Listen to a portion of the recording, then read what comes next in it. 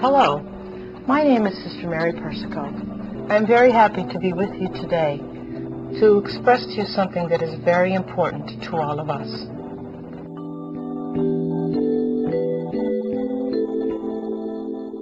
We at Catholic Health East are experiencing and sensing vibrant and new challenges in the ways in which we do sponsorship.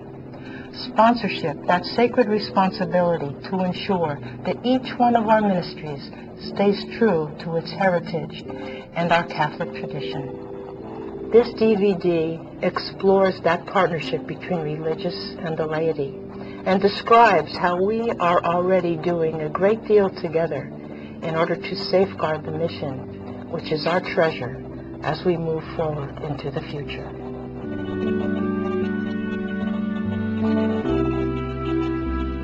Well, as we came together, we were in a larger context of the evolution of healthcare ministry in general and Catholic healthcare ministry.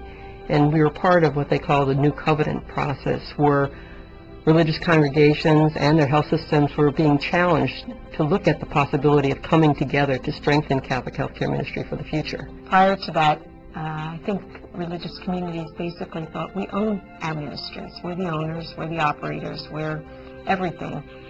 And then began to realize, no, that's not exactly what we are. We're partners in this, partners with the Universal Church, but also partners with so many others who share in some way this ministry with us. We began to try to focus in on, well, if we don't technically own and operate, such as a hospital, what do we do? How do we carry that Catholic presence for the Church in our ministries? And that's what we came to call sponsorship. As the congregation started to get smaller, in our congregation, we're few in numbers now, and we began to rely more and more on people who had been working with us all of this time and who had sort of grown into and taken on the mission and charism of the congregation. And then eventually 3 systems, the Eastern Mercy Health System, the Allegheny Franciscan Health System, and the Sisters of Providence Health System, almost from the beginning had a natural affinity and were willing to do what was needed in order to make this new dream come true. And we worked together for almost a year, reflecting on why we were coming together, what was our motivation, what was our common sense of direction, what was the goal that we were trying to achieve together. And it probably is summarized in the words is, together we can do so much more. And that's kind of been one of the themes of Catholic Health East. When you consider the evolution of sponsorship, historically we as lay leaders would often say regarding a certain decision, well, what do the sisters want us to do?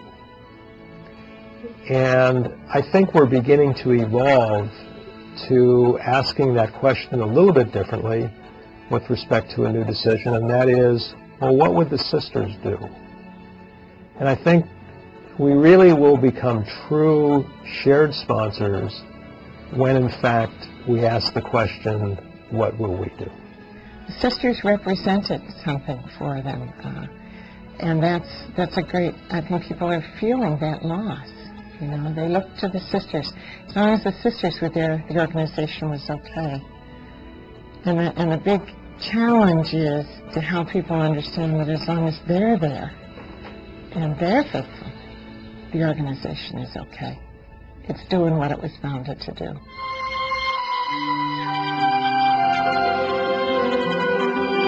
When the sisters, the various congregations came together, you could see they were looking at the future.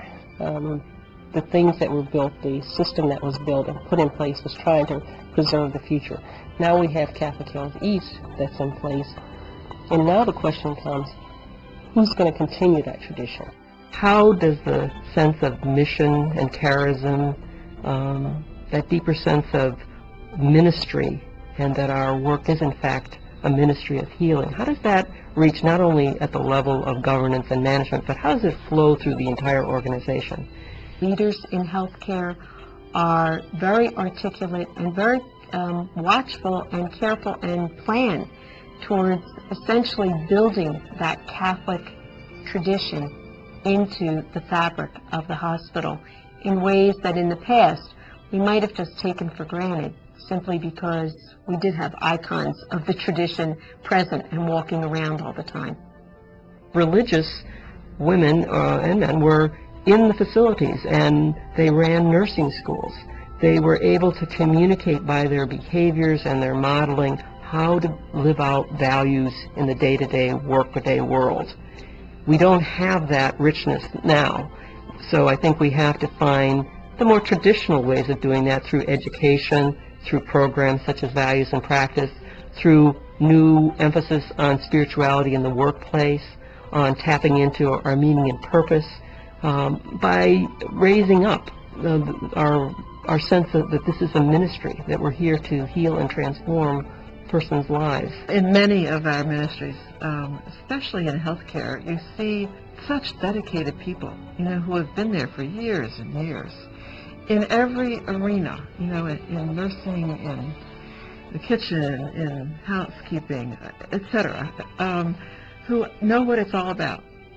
And they're right there when they're there, and they're making it work. And they pass on a lot of how this place is to be Catholic, how this place is to be of the gospel. So that it's not just, the leadership that you have to count on. It's all throughout the organization. You walk into any of our facilities, it's not what you see, it's what you feel.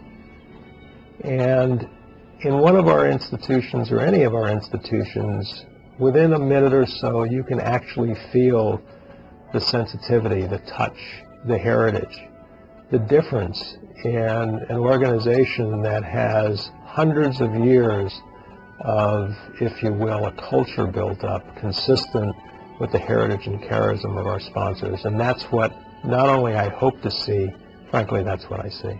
You're challenged every day to say, well, how does this advance our ministry? How does this advance our mission? How does it make it better?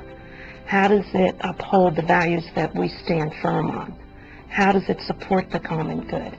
I mean, it's every single decision that we make. It's our duty to make sure they have what they need to carry this forward in terms of what we can give them as kind of the coaches or the moral support. And we have to be attentive to that piece of it.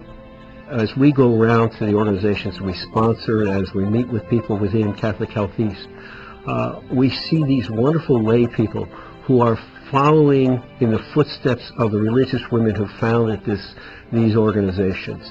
And it's inspiring to see how they are doing their work, their commitment to Catholic health care, their commitment to the church, to the underserved, to the poor and the needy. The people are being cared for, the poor are being cared for, there's more outreach going on than there ever was. I think that it really comes down to ownership. Do people really own it, and do they carry it forward from an ownership point of view?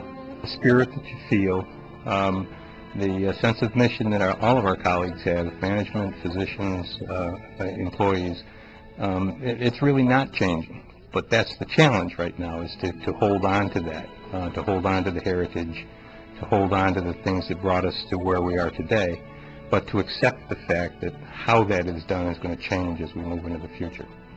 When they catch that, and when that becomes sort of routine, and they really can spiritualize mundane activities, it gives them a whole new approach to life. It opens the windows, it turns on the lights. This is your moment. We have so many wonderful values and traditions and legacies and wonderful gifts that we want to pass on to people through our ministries that you can do. We don't have to do it anymore. You can do it, and you can run with it. We look to you as our brothers and sisters to partner with us. We have seen your gifts. We have experienced your commitment. And now we ask you to go on this journey with us, to ensure the transforming, healing presence in the communities we serve. We invite you to participate in this future full of hope.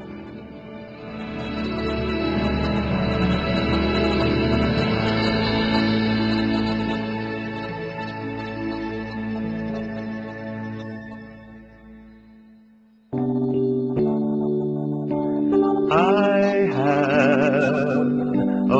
future full of hope for you, a future graced for you.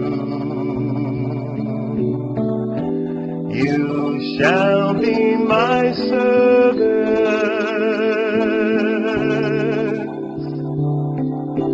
Trust in me. Hope in me. Look at what I have done for you.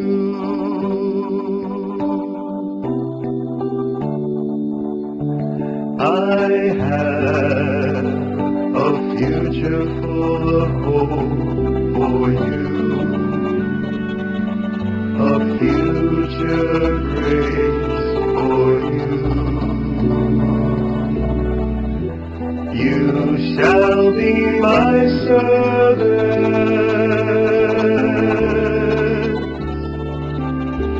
Trust in me. Hope in me.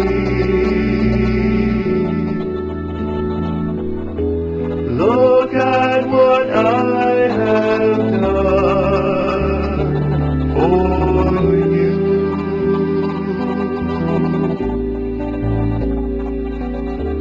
Trust in me. Hope in me.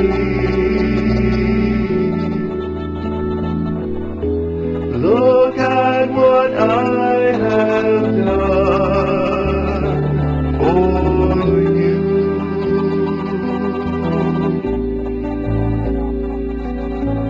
Look at what I have done.